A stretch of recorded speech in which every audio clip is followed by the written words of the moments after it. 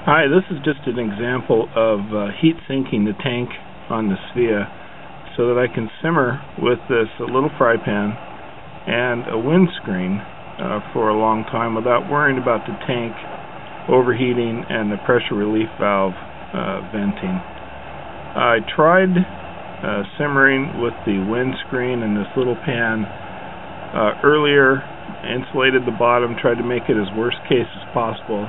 It's about 80 degrees out today, and the tank was progressively getting hotter and hotter and hotter.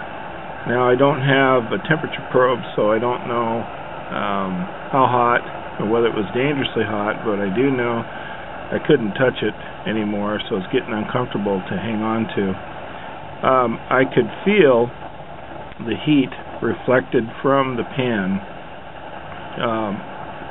down to the tank, just by running my fingers underneath it. So I was pretty certain that if I let this go for 30-40 minutes that I could end up with a tank vent.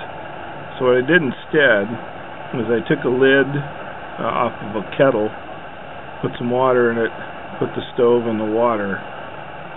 So the water is basically heat sinking the tank. There's no magic to this. Ultimately, that heat that goes into the water has to get conducted away from the wind that's blowing over it. But it seems to be pretty stable. It's been simmering now for, I don't know, about at